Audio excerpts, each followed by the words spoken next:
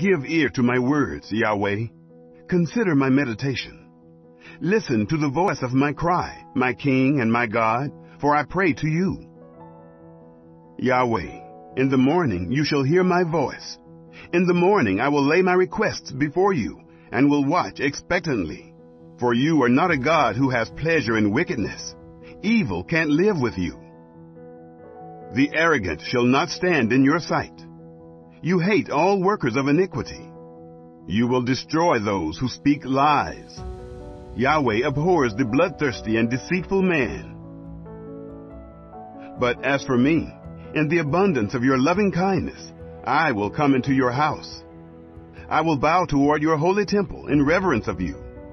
Lead me, Yahweh, in your righteousness because of my enemies.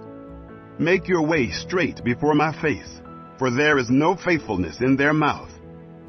Their heart is destruction. Their throat is an open tomb. They flatter with their tongue. Hold them guilty, God.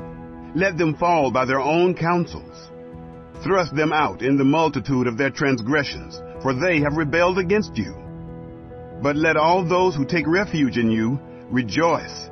Let them always shout for joy, because you defend them. Let them also who love your name be joyful in you, for you will bless the righteous.